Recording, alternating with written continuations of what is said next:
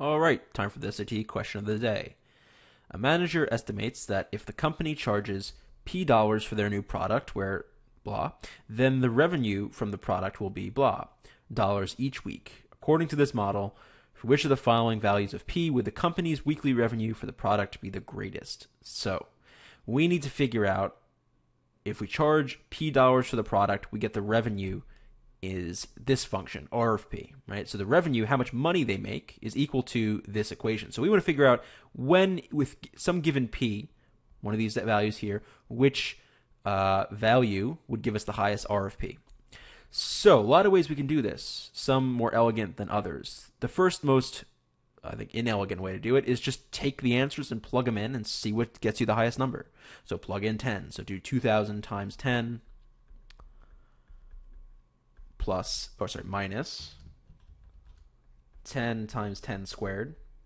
And you're going to get, what is that, 19,000, whatever it might be.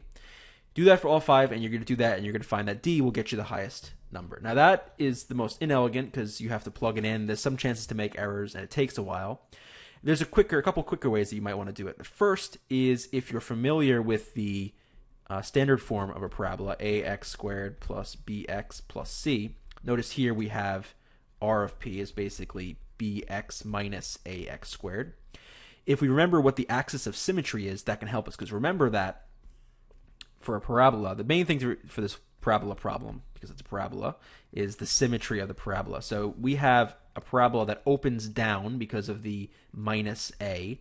So it looks something like this. So the maximum value, the maximum revenue is going to be this top point right here. That's the highest the parabola goes. So we need to find that top point.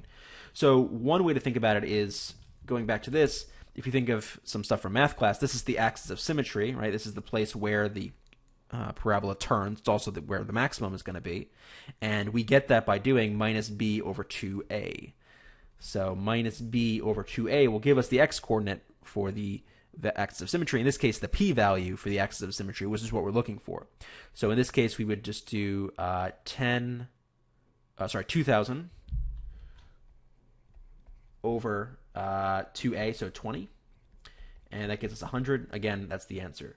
So that's one way to do it, but both of these ways are not really great because they're not really the SAT way. The first way, the first way is an SAT way. It's just brute forcing. The second way is a bit more advanced. Not really one you need to know. The second best way is just to look at the parabola itself and the symmetry of the parabola. So notice this parabola is going to start at 0, 0. It's going to start at the origin because notice if I plug in 0 for P, I get 0 for R. So it's going to look something like this. And same thing if I plug in 200 for this guy within this range. I plug in 200, I also get 0. So what is the middle point of this graph? Well, the middle point is going to be right here. It's going to be equal to x is 100. And that, by the symmetry of the parabola, is going to have to be the highest point. So that's probably the most elegant way of doing it, is seeing the symmetry, seeing the general shape of the curve, and realizing that it's going to be D. But either way, any way you want to do it is fine, as long as you get the answer, and as long as you understand it, that's what matters.